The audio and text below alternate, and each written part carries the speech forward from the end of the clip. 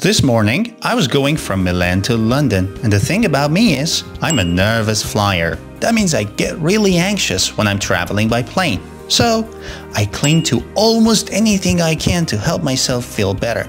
I always book a window seat, so I can have an eye on the engine and the wing, as if it really helps.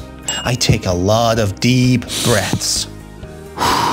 And I also keep track of time to know how close we are to landing. One thing I do is, I bite my nails. I also puff my cheeks. And I pick my nose. Just kidding. We had almost arrived, and I could see Imperial College London, where I study. Look at all these beautiful agricultural lands. What about you? Do you like flying? Or are you an anxious flyer? Let me know in the comments.